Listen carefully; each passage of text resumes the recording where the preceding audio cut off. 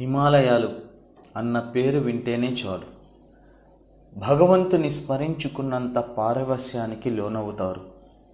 మన దృష్టిలో హిమాలయాలు పర్వతాలు మాత్రమే కాదు, శివకేశవుల స్వరూపాలు. అందుకే అమర్నాథ్ పేరుతో మంచులింగాన్ని పూజించిన, మానస సరోవరం పేరుతో సరస్సుని కొలిచిన, జీవితంలో ఒక్కసారైనా అక్కడి పుణ్యక్షేత్రాలను దర్శించాలని తపిస్తారు. మరి వాటిలో ప్రత్యేక స్థానం ఉన్న అమర్నాథ్ యాత్ర గురించి ఓసారి తలుచుకుందామా? అమర్నాథ్ గుహ వెనుక కథ. అమర్నాథ్ కేవలం ఒక గుహ మాత్రమే కాదు, దాని వెనుక ఒక విశిష్ట గాథ ఉంది. ఒకానొక సందర్భంలో శివుని సతి పార్వతి తనకు అమరత్వం గురించిన రహస్యాన్ని చెప్పమని కోరిందట. ఆ రహస్యాన్ని ఏ జీవి విన్నా కూడా ఆ ప్రాణికి అమరత్వం సిద్ధిస్తుంది. అందుకని ఎవరూ లేని ప్రాంతంలో పార్వతికి అమరత్వ రహస్యాన్ని చెప్పాలని అనుకున్నాడట పరమేశ్వరుడు. అందుకని ఏ ప్రాణి చేరుకోలేని అమర్నాథ్ గుహను ఎంచుకున్నాడట. అయితే శివుడు పార్వతికి అమరత్వం గురించి చెప్పే సమయంలో ఓ పావురాల జంట ఆ రహస్యాన్ని విన్నదట. అప్పటి నుంచి ఆ పావురాల జంట మరణమే లేకుండా అక్కడక్కడే తిరుగుతున్నాయని అంటారు. అమర్నాథ్ యాత్రికులు కొందరు తాము ఆ పావురాలను చూశామని కూడా చెబుతూ ఉంటారు. ఒక్కో ఊరి వెనుక ఒక్కో కథ. ఈ లోకం మీద నుంచి పార్వతీ పరమేశ్వరులు అంతర్ధానం అయ్యింది కూడా ఇక్కడే అని చెబుతారు. శ్రీనగర్కు ఓ 100 కిలోమీటర్ల దూరంలో పెహల్గావ్ అనే గ్రామం ఉంది. దీనిని బైల్గావ్ అని కూడా పిలుస్తారు. పరమేశ్వరుడు ఇక్కడ తన నందిని విడిచిపెట్టాడు కాబట్టి ఆ పేరు వచ్చిందట. ఇక చందన్వారిలో తన సిగలోని చంద్రుడిని, శేష్నాగ్ దగ్గర తన మెడలో పాములని, మహాగణేశ పర్వతం వద్ద కుమారుడు గణేశుడిని, పంచతరణి దగ్గర తనలోని పంచభూతాలని విడిచారని చెబుతారు. ఆయా ప్రాంతాల పేర్లు కూడా శివుడు విడిచిన వాటిని తలపించేలా ఉండటం విశేషం. అమర్నాథ్కు చేరుకునేందుకు 2 మార్గాలు ఉన్నాయి. మొదటి దారిలో పెహల్గావ్ నుంచి పంచతరణికి వెళ్ళి అక్కడి నుంచి 6 కిలోమీటర్ల దూరంలో ఉండే గుహకి చేరుకుంటారు. కాస్త దూరమైన శివుడు నడిచి వెళ్ళిన దారి కావడంతో చాలామంది యాత్రికులు ఈ మార్గాన్నే ఎంచుకుంటారు. ఇక శ్రీనగర్ నుంచి బాల్తాల్కు చేరుకొని అక్కడ నుంచి కేవలం 14 కిలోమీటర్ల దూరంలో ఉన్న గుహకు చేరుకోవడం మరో మార్గం. అయితే బాల్తాల్ నుంచి గుహకు చేరుకునే మార్గం చాలా కష్టంగా ఉంటుంది. సామాన్లంతా మనుషులే మోసుకొని వెళ్ళాలి. యాత్ర కోసం ఇన్ని కష్టాలు పడలేం అనుకునే వారికి జమ్మూ, శ్రీనగర్, పెహల్గావ్ల నుంచి పంచతరణి వరకు హెలికాప్టర్లు అందుబాటులో ఉంటాయి. రక్తం గడ్డ కట్టించే చలిలో కాలు జారితే మరణం చేరువయ్యే దారిలో ఎంతో శ్రమకి ఓర్చి అమర్నాథ్ గుహకు చేరుకునే వారికి తగిన ఫలితం దొరుకుతుంది. దాదాపు 130 అడుగులుండే ఈ గుహలో ప్రవేశించాక కనిపించే శివలింగం జల రూపంలో ఉన్న శివుని దర్శించిన అనుభూతినిస్తుంది. ఏడాది పొడవునా ఈ గుహలోకి ప్రవేశించడానికి సాధ్యం కాదు. కేవలం ఎండాకాలం వచ్చేసరికి ఇక్కడ మంచులింగం ఏర్పడుతుంది. అమర్నాథ్ గుహ మీదుగా జారే నీటి బొట్లు ఆ సమయంలో ఓ లింగాకారంలోకి మారుతాయి. ఇలా 10 కాదు, 100 కాదు, 1000 సంవత్సరాల నుంచి జరుగుతోందనే చెబుతారు. అందుకు సాక్ష్యంగా పురాణాలలో సైతం ఈ గుహ ప్రస్తావన కనిపిస్తుంది. అయితే ఈ మార్గం దుర్గమంగా మారిపోవడంతోనూ శత్రురాజులకు భయపడు 12వ శతాబ్దం తర్వాత భక్తులు గుహ వైపుగా వెళ్ళడం మానుకున్నారు. క్రమేపీ ఆ గుహ ఎక్కడుందో కూడా మర్చిపోయారు. 15వ శతాబ్దంలో తిరిగి బూటా మాలిక్ అనే గొర్రెల కాపరి ఈ లింగాన్ని కనుక్కోవడంతో తిరిగి ఈ క్షేత్రానికి ప్రచారం లభించింది. అమర్నాథ్ యాత్ర ఏటా ఆషాఢ మాసంలో మొదలై సాధారణంగా రాఖీ పౌర్ణమి రోజున ముగుస్తుంది. ఈ యాత్ర చేయాలనుకునేవారు ముందుగా అమర్నాథ్ యాత్రను పర్యవేక్షించే Shri Amarnath G shrine board website ద్వారా రిజిస్టర్ చేసుకోవాలి.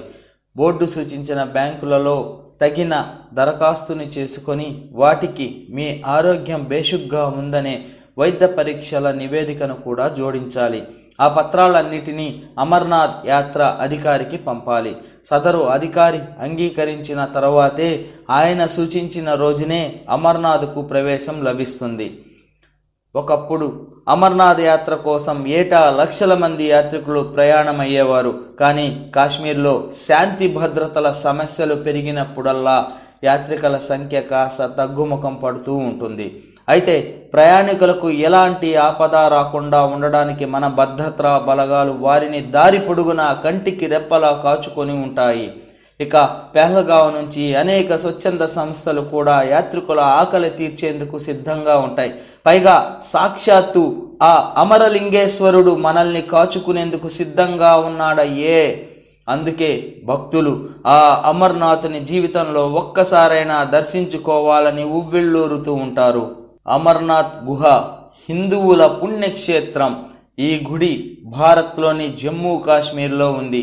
హిమాలయాల్లో దక్షిణ కాశ్మీర్ కొండల్లో 3888 మీటర్ల ఎత్తులో జమ్మూ కాశ్మీర్ రాజధానికి 141 కిలోమీటర్ల దూరంలో ఉంది.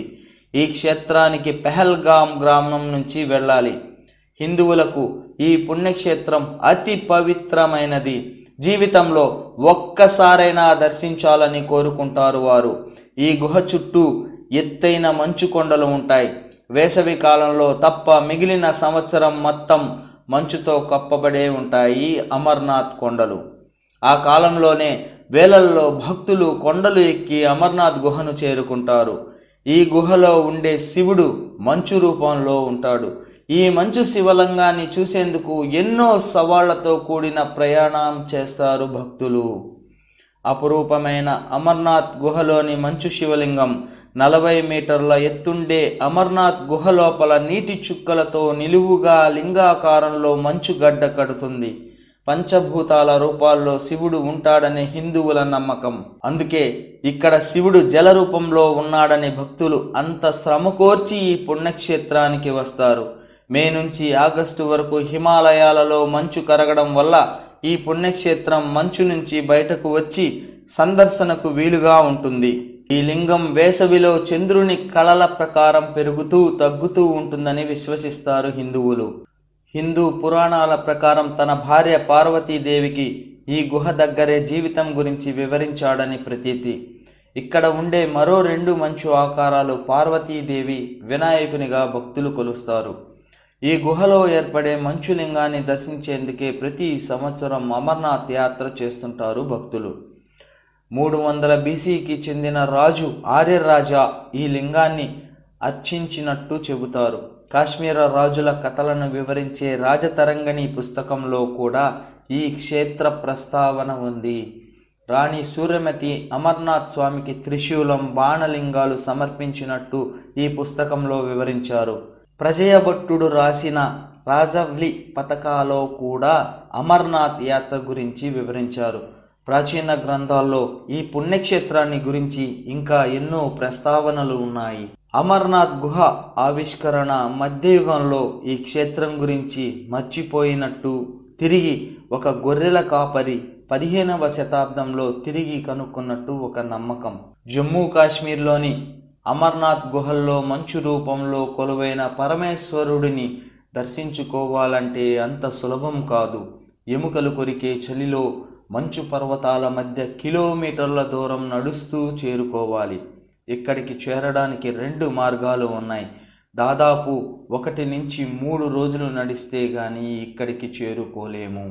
అమర్నాథ్ యాత్రకు వెళ్ళాలంటే జూన్ మాసం మాత్రమే అనుకూలంగా ఉంటుంది. మిగతా రోజులంతా ఈ ప్రాంతం మంచుతో కప్పబడి ఉంటుంది. ఏడాదిలో 15 నుంచి 2 నెలల వ్యవధిలో మాత్రమే ఈ మార్గం తెరిచి ఉంటుంది. వాతావరణ పరిస్థితుల ఆధారంగా రోజులు నిర్దేశిస్తారు. పరమశివుడు పంచభూతాల్లో ఉన్నాడని ప్రజలు విశ్వసిస్తారు.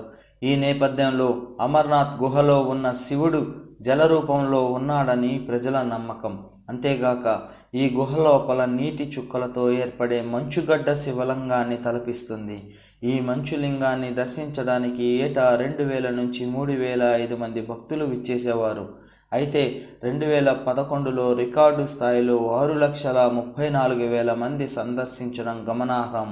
అమర్నాథ్ గుహ గురించి కొన్ని ఆసక్తికర విషయాలు. శివుడు తన మూడో కన్ను తెరవడం వల్ల ఏర్పడిన అగ్ని వల్ల ఈ గుహ ఏర్పడిందని చెబుతుంటారు. శివుడు పార్వతీదేవికి అమరత్వం గురించి వివరించిన ప్రదేశం కావడంతో ఈ ప్రాంతానికి అమర్నాథ్ అని పేరు వచ్చింది. శివుడు చెప్పే అమరత్వం రహస్యం వినేవారికి మరణం దరిచేరదు. అందుకే ఆయన ఎవరూ దరిచేరలేరని ఈ గుహను ఎంపిక చేసుకున్నారని చెబుతారు. అమరత్వం గురించి చెప్పే సమయంలో ఆ గుహలో 2 పావురం గుడ్లు ఉన్నాయని, అవి గుడ్ల నుంచి బయటకు వచ్చిన ఆ పావురాలు ఇప్పటికీ అమర్నాథ్ గుహలో బతికి ఉన్నాయని చెబుతారు. ప్రపంచంలోనే అత్యంత పురాతన గుహల్లో అమర్నాథ్ గుహ ఒకటి. దాదాపు 5,000 ఏళ్ల కిందట ఈ గుహ ఏర్పడిందని భౌగోళిక శాస్త్రవేత్తలు అంచనా వేశారు. ఈ శివలింగం దానికదే పెరుగుతుంది. ఈ నేపథ్యంలో ఈ లింగాన్ని స్వయంభూలింగం అని అంటారు. శివుడు భూమి, నీరు, గాలి, నిప్పు, ఆకాశం అనే పంచభూతాలను ఇక్కడే వదిలిపెట్టారని, అందుకే ఈ ప్రాంతాన్ని పంచతరణి అని కూడా పిలుస్తారని స్థల పురాణంలో పేర్కొన్నారు. అమర్నాథ్ గుహకు చేరుకునే 6 కిలోమీటర్ల మార్గంలో 5 ప్రాంతాలను పంచభూతాల పేర్లతో పిలుస్తారు. అమర్నాథ్ వద్ద ప్రవేశించే 5 నదులు శివుడి జటాజూటం నుంచి ప్రవహించినవిగా భావిస్తారు. అమర్నాథ్ యాత్రకు జీవితంలో ఒక్కసారైనా వెళ్ళాలని చాలామంది కోరుకుంటారు. ఎందుకంటే అమర్నాథ్ అంత పవిత్ర పుణ్యక్షేత్రం. ఎత్తైన పర్వతాల మధ్య అమర్నాథ్ ఆలయం ఉంటుంది. కేవలం 2 నెలలు మాత్రమే ఇక్కడికి అనుమతిస్తారు. దీంతో భక్తులు పోటెత్తుతారు. భక్తులకు ఎలాంటి ఇబ్బందులు కలగకుండా ప్రభుత్వాలు చర్యలు చేపట్టాయి. తాజాగా ఈ ఏడాది అమర్నాథ్ యాత్రకు సంబంధించి రిజిస్ట్రేషన్ ప్రక్రియను కూడా ప్రారంభించారు. హిమాలయాల ఒడిలో ఉన్న హిందువుల పుణ్యక్షేత్రం అమర్నాథ్ యాత్రకు ఆన్లైన్, ఆఫ్లైన్ రిజిస్ట్రేషన్లు సోమవారం ప్రారంభమైంది. 62 రోజుల అమర్నాథ్ యాత్రకు అమర్నాథ్ రిజిస్ట్రేషన్ ప్రారంభం కాగా ఈ ఏడాది జూలై 1 నుంచి ఆగస్టు 31 వరకు యాత్ర జరగనుంది. ఈ యాత్ర సాధారణంగా 2 మార్గాల ద్వారా అనుమతిస్తారు. అనంతనాగ్ జిల్లాలోని పెహల్గామ్ ట్రాక్, గందర్బల్ జిల్లాలోని బాల్తాల్ మీదుగా యాత్రకు అనుమతిస్తారు. ఈ మార్గాల్లో యాత్రకు వెళ్లేవారు తమ పేర్లను నమోదు చేసుకోవాలని అధికారులు సూచించారు. అమర్నాథ్ యాత్రికుల నమోదు ప్రక్రియ కోసం దేశవ్యాప్తంగా 542 బ్యాంకుల్లో ఏర్పాట్లు చేశారు. ఇందులో పంజాబ్ నేషనల్ బ్యాంకుకు చెందిన 316 శాఖలు, జమ్మూ కాశ్మీర్లోని 90 శాఖలు, ఎస్ బ్యాంకుకు చెందిన 37 శాఖలు, స్టేట్ బ్యాంక్ ఆఫ్ ఇండియాకు చెందిన 99 శాఖలు ఉన్నాయని అధికారులు వెల్లడించారు. ఈ ఏడాది యాత్రికుల నమోదు ఆధారితంగా ఉంటుందని చెప్పారు. ఈసారి అమర్నాథ్ యాత్రకు పేరు నమోదు చేసుకునేటప్పుడు యాత్రికుల బొటల వేలును స్కాన్ చేయనున్నారు. అమర్నాథ్ యాత్ర కోసం అధికారిక వెబ్సైట్ www.jksasb.nic.in ఆన్లైన్లో నమోదు చేసుకోవచ్చని అధికారులు సూచించారు. అంతేకాకుండా mobile app Shri Amarnath G యాత్ర యాప్ డౌన్లోడ్ చేసుకొని తమ పేరును నమోదు చేసుకోవచ్చు. 13 సంవత్సరాల నుంచి 70 ఏళ్ల వయసు గల వ్యక్తులు తప్పనిసరిగా ఆరోగ్య ధృవీకరణ పత్రం సమర్పించాలి. గర్భిణీలను యాత్రకు అనుమతించబోమని అధికారులు స్పష్టం చేశారు. ప్రధాని నరేంద్ర మోదీ, హోంమంత్రి అమిత్ షా ఈ యాత్రకు అత్యంత ప్రాధాన్యత ఇచ్చారు. ఎటువంటి సమస్య లేకుండా చూస్తున్నారు. అధికారులు కూడా ఉత్తమ సేవలను అందిస్తున్నారు. భక్తులకు ఎలాంటి ఇబ్బందులు కలగకుండా ఏర్పాట్లు చేస్తున్నారు. యాత్ర ప్రారంభం కాగానే అత్యవసర సేవలను అందుబాటులోకి తీసుకొని వస్తారు. టెలికాం సేవలను కూడా విస్తరిస్తున్నారు. అమర్నాథ్ యాత్ర వెనుక చరిత్ర ఏంటి? పరమ పవిత్ర పుణ్యక్షేత్రం విశేషాలను ఇదే వీడియోలో తెలుసుకోండి. అమర్నాథ్ గుహకు ఎంతో ప్రత్యేకత, అంతకు మించి విశిష్టత ఉందని చెబుతుంటారు. సుమారు 5,000 చరిత్ర ఉన్న అమర్నాథ్ క్షేత్రాన్ని భృగు అనే మునీశ్వరుడు గుర్తించారని పురాణాల కథనం. ప్రతి హిందువు పరమ పవిత్రంగా భావించే అమర్నాథ్ యాత్ర వెనుక చరిత్ర ఏంటి? అంత ఎత్తులో ఆ గుహలో ముక్కంటిని దర్శించుకునేందుకు ఎంత కష్టాన్ని అయినా భరించేంత భక్తుల నమ్మకం వెనుక రహస్యమేంటి? ప్రభుత్వం ఎలాంటి ఏర్పాట్లు చేస్తుంది? ఆలయ ట్రస్ట్ బోర్డు ఎలాంటి సౌకర్యాలు సమకూర్చుతోంది? భద్రతపై భరోసా ఉందా? ప్రతికూల పరిస్థితుల్లోనూ ఆధ్యాత్మికత ఉట్టిపడే అమర్నాథ్ వైభోగం ఏంటి? అమర్నాథ్ గుహకు ఎంతో ప్రత్యేకత. కశ్మీర్ లోయ నీటిలో మునిగిపోగా కశ్యప్ మహాముని హరించాడని ఓ కథనం. ఈ పురాణ గాథ ప్రకారం అమర్నాథ్ దర్శనం పొందిన మొదటి వ్యక్తి భృగుముని అని చెబుతుంటారు. ఇక అమర్నాథ్ గుహ శివుని నివాసంగా ఎక్కువ మంది భావిస్తారు.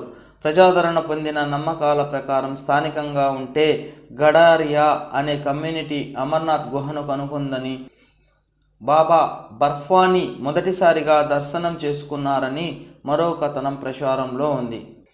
ఈ లోకం నుంచి పార్వతీ పరమేశ్వరులు అంతర్ధానం అయింది కూడా ఇక్కడే అని చెబుతారు.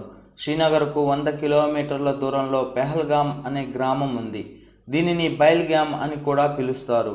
పరమేశ్వరుడు ఇక్కడ తన నందిని విడిచిపెట్టాడు కాబట్టి ఆ పేరు వచ్చిదట. ఇక చందన్వారిలో తన సిగలోని చంద్రుడిని, శేష్నాగ్ దగ్గర తన మెడలోని పాములని, మహాగణేశ పర్వతం వద్ద కుమారుడు గణేశుడిని, పంచతరణి దగ్గర తనలోని పంచభూతాలని విడిచారని చెబుతారు.